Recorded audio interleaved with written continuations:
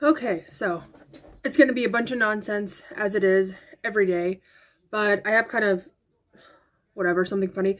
So before, I was just going to come on here like hours ago and just bitch and put on my makeup, but I'm like, no, let me just put on a face, and then I ended up making dinner and whatever. And I put on like a cute outfit, and I had this cute like flower thing in my hair. I had some pictures and it looked really cute. But it's not that it's uncomfortable, it just feels really loose. But I had on like a cute dress and whatever. I was feeling very Priscilla Presley, and then I saw the pictures and that's not how it turned out, even though I'll post one on Instagram anyway. But I always go back to like same shit. There was a phase I went in like 3 years ago. All I bought from Goodwill were long sleeve, like small gray shirts. This one has a pocket, I think, and a fucking shit stain apparently right here. But do you ever see like, so, and I'm not comparing myself to a celebrity by any means, but or like somebody that you see all the time and you're just like, can you fucking like wear your hair a different way? Like, I just want to see, or like, you know what I mean? And that's how I feel about myself, because it was a really cute outfit, but I just want to be comfortable, or I don't know what it is. Like, no matter what, like my hair looks like shit right now. It definitely looked way cuter, but whatever. Whenever I was in 5th grade, I had this blue jacket, and I'm pretty sure it was from Kmart or Walmart. It was probably like an off-brand Adidas or FUBU off-brand. And it had these like stripes at the cuff and at the bottom. And it probably said like All-Star, you know what I mean? And I wore that jacket every single day, and a low ponytail, like straight like that, low ponytail every single day. It was either that or I had this Pink Panther hoodie. It was navy and it had the Pink Panther on it every single day. I mean, I didn't wear the same shirt, but that jacket was covering it up every day. And I just remember my mom being like, can you please like wear your hair a different way? Or can you please like just put on a different fucking shirt? And it's just funny that I had that picture of me wearing that hoodie actually, but I think that was in 6th grade. Anyway, that's just how I felt today, because even though I don't feel like I look that great, I'm comfortable. So, not that I woke up with the greatest of ambition today. I woke up super fucking late because I've just been so exhausted and work is draining again. So, I mean, if you guys ever worked at a bar or been into a bar, period, you see that the entire back bar is covered in glasses, all shapes of glasses, sizes, and bottles. So, we've been pretty slow the last couple days, and as I've just been getting really irritated because the last couple of shifts that I've worked, I get either a call or the day shift person is like, oh, here's another cleaning list, a laundry list of shit to do. And I'm at that point where, I mean, I really love it, but sometimes I have to snatch it back, where I can't hide my facial expression, and sometimes shit comes out of my mouth too fast. And I know that they're probably frustrated too because they have to do other stuff too, but I'm really just like, we do not get paid for this. If somebody's going to come at me because a toilet's clogged, what the fuck am I supposed to do about that? I'm not talking about customers. I'm talking about management. Because I get asked, like, by other coworkers, oh, did you check the bathroom? Yeah, I do a sweep through. But if there's a shit smear all over the toilet, I don't get paid for that. Like, if an establishment has enough money to, like, redo the entire exterior and interior, I think there's someone we can hire to flush a toilet or maybe do a little duty brush, because I'm sorry, my money, I'm not getting paid enough to do that, and I'm very sorry. But the other night, because our place has cameras everywhere, which I do love to a certain point, but a lot of times I know that it's just like me and my best friend, we're kind of coworkers, we don't work together, but she was telling me about where she works, how like there's so many cameras that it's uncomfortable. And I think if you've worked anywhere with cameras, you've either walking by your manager's office and you can see the computer and like where everything is, because you know, you're kind of like, whatever. Honestly, I'm so over that. I've worked here so long. I don't give a fuck. Like, I know that I'm not doing anything crazy. Whenever I first noticed the cameras, I'd be so like, whatever, I'd be counting my money. I'd be like, 1, 2, 3. Now I'm just like, you know what, if they think I'm stealing, then they're nuts. Like, you know, fire me, whatever. But it almost gets to the point of like really uncomfortable, because it's no secret, like now day and age with cameras, like you don't just have to be at work to be watching the cameras. So I know that, and this is kind of what my coworker, my God, I keep wanting to say my coworker, my friend was saying, because her place that she works at, they just got a bunch of new upgraded cameras. So now they're like super HD. And I think where she works too, it's a little bit more of like a safety issue with customers. Also, like if if somebody steals somebody's car in the parking lot, there's cameras. And a lot of other establishments around her job, they can be like, hey, there was this happened, like, can I see your cameras? It's not really like that with us because there's not really businesses around where I work. But she was telling me this story, and I'm just going on a complete fucking tangent, but she was telling me the story that there was a ex-worker at her job and basically was able to sue either the restaurant or somebody because an old manager that gotten fired, they have access to the cameras from their home, and they were just straight up like watching some of the female bartenders or waitresses while they were at home. And that's so fucking uncomfortable. Now, do I think they're doing it that at my job? No. They'd be real fucking bored watching me on camera because I'll be like this. Like, cause the TV is really high on the ceiling, on the wall. But if you're sitting at a bar, you know you're watching it. But I'm like watching fucking, you know, Mrs. Doubtfire. I literally did that for like 3 shifts straight because that's all that was on TNT. But you're going to watch me stare at my phone. But, you know, it's really uncomfortable, especially when you know that it's a really slow night. But anyway, so 2 nights in a row, I get a phone call. Oh, well, since it's so busy, can you sweep the entire dining room? And it was a couple other things, but I'm just like, for what? For what? Like, I mean, I did it because I was bored. And that's what pisses me off, too. I'm such a fucking, like, marshmallow bitch. I just do it because I need a job. Like, what am I going to say over the phone? Nope, click, like, whatever. I mean, I literally had an hour left of my shift before I could close. So I'm like, you know what, whatever, I'll sweep up. And I just hate it because do you ever get in that mode where you start, not that you care too much, but you realize, like, you're doing too much? Because I like cleaning. Being organized and making things look nice and clean, it's very therapeutic to me. And it just helps kind of, like, whatever weird thing you have in your head, because your life's a fucking mess. So if you clean, you feel better. So I start sweeping the fucking dining room floor. I'm moving chairs. I'm sweeping up nasty old French fries and shit, but then it doesn't stop. I start sweeping the fucking dance floor. I sweep the entire behind the bar. I sweep under every chair. Then I start wiping shit down, and then it clicks, and you're like, you're at work. Like, what the fuck? You know what I mean? It just kind of starts to get irritating, but I do stuff at work that benefits me. But anyway, so what the fuck am I talking about? But that's that. So I don't really have a dilemma in this situation. I don't know how to, it just makes me feel, and I'm going to go through this quick, and it makes me feel like shit to go through this quick. But whenever it comes to family right now, it's really hard because since my family is so small, so I had actually run into my family. Now, we live really close to this, like, dive bar kind of place. And actually, like, last month, me and Matt had gone out and had dinner. And then we were trying to bar hop. I think I told you guys in that video. We made it to one bar. And then we went to the last one before we went home. And we ran into my aunt and 2 of my cousins. And they happened to be at this bar. And I was kind of laughing. I'm like, oh, are you guys here for Meatloaf Monday? Because literally that's what, you know. And they were like, yeah. And they always have a trivia night. And I was like, oh, that's cool. So we sat and talked for a little bit. And they had told me, like, oh, we try to do this every Monday now. Well, I'm not always off on a Monday, neither is Matt. So I'm like, okay, that's so cool. Like, you know, if it happens, it happens. Well, like a couple more times we ran in, and it's always as they're leaving. I'm like, well, Monday's our only day to run errands. Like, that's getting groceries done. That's just trying to get everything done, ready for the week. That's the only day that we usually have off. So we ran in a couple times, and then this last Monday, I had seen my aunt, and I'm like, oh, this is perfect because I wanted to know what was happening for Easter. And I know that it sounds so stupid because clearly a phone works both ways, but I am never in the loop with anything. So I was just kind of thinking, like, what do I need to make? You know, I'm kind of excited. Like, it's kind of like a dread and an excitement. And I'm just being completely honest because, I mean, I think my thinking is really logical.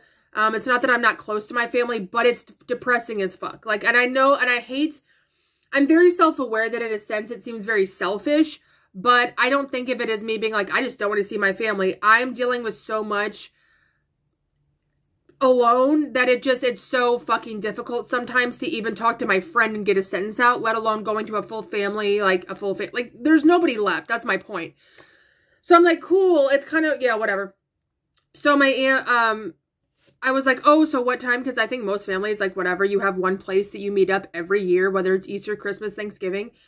And I was like, what time is everybody going to Grandma's house? And she was like, actually, we're all going, it's like an hour away to her family side. And realized like a lot of holidays now since my uncle has passed, they all just go, and I mean they, like my aunt and both my cousins and my grandma have been going over there because I think it's just kind of, you know, bigger, whatever, just kind of like get out of the realm of like maybe not thinking about it. And I get it, but I was like, oh, like we don't have the, like that car, we don't have the car power to go over there. We don't have the whatever, like, and it's also a little bit like weird, but I was just kind of like, oh, and I have no right to be like uncomfortable or like mad about that, and I'm not, but I'm just like, okay, well, kind of like, then I didn't say this, but kind of like, then don't expect to see us, and not in a mean way whatsoever, but we can't physically drive 2 hours away. It's at least an hour and 45 minutes, okay, especially on a holiday.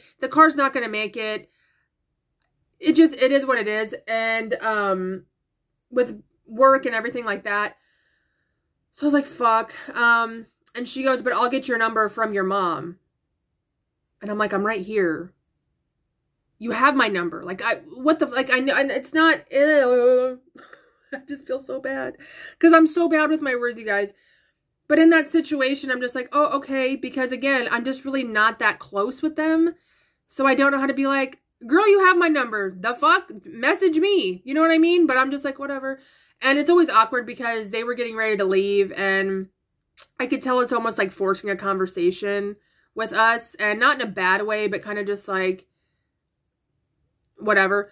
So I'm at home today, and I'm trying to like, I'm just in a funky mood already. That's just literally how I feel all the time. But I go to get the mail. And this is the second time I've gone to get the mail, and there's a fucking wasp in the mailbox. I feel like it's some bad omen. There's like wasps everywhere. But I see that there's one letter, and I can already tell, I'm like, it's from my grandma. So I'm so fucking confused. I'm like, why? I mean, I'm thinking like, because she does send out like letters to everybody during Christmas, Easter, whatever. But I'm like, why do we have a letter? So I read it, and it's basically just telling me what she's doing for Easter. And I felt so sad and so confused reading this. And I'm like, when did you send this? Did you like, because my aunt did tell me this. She was like, hey, if grandma doesn't end up coming with us 2 hours away, she'll be at home. And I go, perfect. I go, please let me know. Because if grandma's not at home, I will go over there and like have dinner with her for Easter. You know what I mean? Like, so let me know. But in the letter, it was like, you know, we're going to mass at 10 a.m. And I don't know about any of you guys, so I just do not have a great relationship with church. I have no problem with the religion or anything like that. But ever since I was a child, I feel like this is so corny, not like a demon straight up, but I have always gotten sick in church. Whenever I was a kid, we'd always sit in the first or second pew, and I would puke every single time. Church gives me the skeevies. I went to Catholic school. We had to go to church twice a week, constantly. I was in Bible school. Bible school wasn't that bad. That wasn't like, didn't skeeve me out. But I'm not a church person. I don't have, and I'm not going to compare it to anything like PTSD, not like that, but I just don't like it. I also, it has nothing to do with this. It's not like, I don't want to see people. I used to go to Catholic school. That's very weird. I'm like, I know what y'all bitches be doing. I see you around town. It creeps me out, dude. I used to have these, not visions, but in Catholic school, I'd be sitting there, and every time the priest does with the wine and the Eucharist, and he's like, oh, whatever he does, I would imagine everything would go gray, like black and white. And then I would just imagine like blood spewing everywhere, which is probably like from the movies that I watch or some crazy shit. And it would always make church so much more interesting. Or you know what the creepy part is? Back whenever I was a kid, I would get so scared. And this is before really like mass shootings were whatever. I mean, maybe it was whenever I was like in my teens or something, but I would always get nervous that somebody would run in and just like start gunning everybody down. That's so dark, I know. But it just gave me like whatever. And it has nothing, like you can worship God in your own way, and I'm not trying to like save ass or anything, because trust me, I don't care, and I don't care what religion you are, as long as you don't push it. I don't care if you worship fruit. I just like don't push it on me. And I also see the thing that pissed me off with work too. We're closed on Easter Sunday, and we always have bands on Sunday, and that would have been mine. So of course they had to change it and make the band on Saturday, because God forbid, you know, we don't have a fucking band. And if it was the same hours, that'd be great, but they're making it late. So I will not get off work till super late, And it doesn't, like, no matter, it's not even an excuse, but no matter what you say, like, hey, I will be working really late, like, there's probably just no chance in hell I will be up at 8 a.m. getting ready and then finding a ride to church. And it makes me feel like crap, because they're just like, okay, honey. Like, I feel like at this point, there's no even point of, like, trying to explain myself, because no matter what I say, I swear to God, I could say I'm going in for, like, toe surgery. I can't make it to church, and I would still feel bad, because I just feel like my family is very religious, and my whole life growing up, and I've talked about this before, like, if you have to go to mass, like Easter or Sunday, the time your parents or my mom would get us ready was so fucking annoying, because it would be a fight. It would be a screaming match. Get your fucking dress on, you don't touch your hair, like, literally screaming, and then as soon as we walk into church, we're, like, red-eyed from trying not to, like, break down, but then, you know, just to make sure your family looks great for church, you know what I mean? So it's like, it never felt right. It's like we were being forced to look like a happy family to go to church to appease my family, not for what it's supposed to be, that you're there, you know, obviously for Jesus or God or whatever the fuck, you know, it's supposed to be a good whatever, but it wasn't. It was just so, it was just like, it was so fake to me, and that is not what it's supposed to be at all, you know. It was just like traumatizing for real. And it just like, whenever I think of a church, I think of those times in my life. I don't think of, you know, it's not, doesn't mean what it, you know, what it means. Because whenever I was growing up, I never had an issue with like Bible classes. That was one of the classes, like we had math, history, and then it was like Jesus time, you know, same amount of time. So that was really funny for me. And I said this before, my very first public school that I went to, whenever we were going over the bullshit, like we needed folders for, you know, like red is math, blue is English, green is science, and those are the colors they always fucking are, all right? Don't fuck with me. Yellow is history, I suppose. But I'm like, and what folder is like Bible class? And I remember, I didn't say it in class, but I asked one of the girls and they were like, what? And I remember somebody being like, you can't even talk about Jesus in public school. And I'm like, okay. But yeah, so I do feel bad about that. And the thing is, like, it's hard. I don't know. It's just really hard. It's really hard to combat, like, feeling like shit, because I am overworked a lot right now, and I'm overworked in my mind. Like, I literally almost started crying today because I could kind of smell garlic. I'm like, I have just been in a really bad spot for the last almost 2 years. Definitely. And it's just hard to take time and try to think about yourself and what you're going through, because all I can think about is how hard of a time my family's going through. But I can't put effort in this, and like, it's just, I'm useless unless I am okay. You know what I mean? Like, I can conjure up only a certain amount to like get through the day, and then I'm fucking exhausted. Like, I am exhausted. I am trying to deal with my head problems, both my dizziness and my mental problems. Just a lot of shit that I'm going through, and I'm sick of feeling like shit about it. So that's what that's about. Now going into something, if you guys are even still here, I have a question for people that are in Austin, Texas, please. If you are close to the Bergstrom Airport, I believe, I'm trying to find a hotel motel. Now, I've looked all around online, and I don't really remember staying in a hotel. I remember, like, in Oklahoma, we would stay in one because that's the halfway point. But please give me options, cheap options. Because and the thing that I can't fucking stand is that our flight is a later flight. So we're not going to, even if we get a hotel, we're probably not going to get there till like 9 or 10 o'clock at night. And checkout is always 11 or noon. So I'm annoyed, but I don't want to have to land. And where my mom lives now, it's way farther than, so my brother still does live in Round Rock, I believe, but my mom doesn't. So I don't want her to have to drive 2 hours out of her way to pick us. You know what I mean? So it's a disaster. So I just want to be able to get off the plane, go to sleep, and then have her take the time to pick us up in the morning. So if anybody has any suggestions, I don't care if it's cheap. I don't care if it's ghetto. I have stayed in motels around here that are literally just for prostitutes, which is fine. Do you? That's great. But as long as there's like a great lock on the door and it's under $100, please let me know. Because I just can't justify spending $100 on a hotel room to sleep. Like, I get that's the point, but I can't justify it. Also, like, I'm trying to pay off this credit card that I have, and it just sucks. Like, adulting fucking blows cock. So I'm trying to get at least that paid off before I go, because honestly, for this vacation, for this very, very, very seldom time that I get to get the fuck away from here, I'm just trying to have my credit card paid off. And then whenever I go down there, I will go balls fucking deep. And then whenever I come back, I'll deal with it then.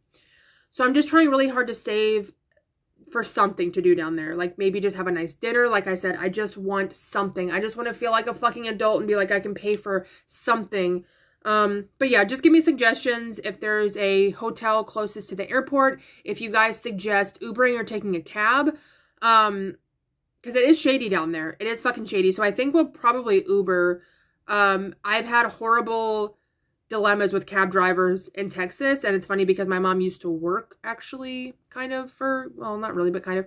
But they try to like stiff you out of money for sure. And it's just difficult because I had one, I think I told you guys this. The last time I was in Texas, I was waiting in the snow. It was like December. Or no, it was January because I went down there for New Year's. And my Uber driver couldn't find me and cussed me out on the phone and left. So anyway, I just kind of wanted to vent. I might come on here again. I'm not really sure. I think I just needed to get a couple things off my chest. I made some dinner. Tomorrow's going to be balls at work. But I'm just trying to stay calm. I have somebody else helping me out because tomorrow's Good Friday. So I probably will be very busy. But as I have in my mind, the next 2 days, no matter what I make, that is going toward my credit card. And then this check is going toward utilities. And then I'm hoping that pretty much everything else I have before the trip, or days that I work before the trip, I can just save. Yeah, I'm really excited. I'm nervous and I just want to be calm. I just want to have like, I just want to be calm. I just want to have a good time. I don't even care if I'm on my period. I just want to have a good time. I love you guys very much.